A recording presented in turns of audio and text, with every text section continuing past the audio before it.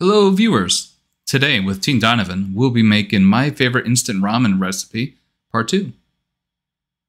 We'll start with adding some peanut butter, which will add a nice depth to the flavor. We'll whisk that all together so it's nice and blended.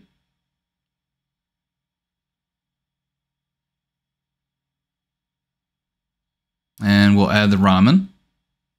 We'll let that cook. We'll stir it up, mix it together. We'll add some Tajin.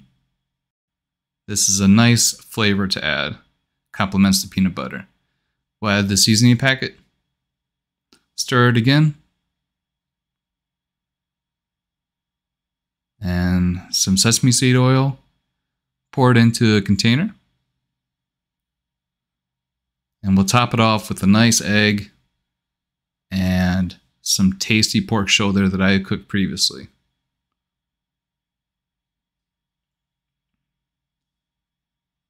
From there, we just need some chives, some sesame seeds, and enjoy.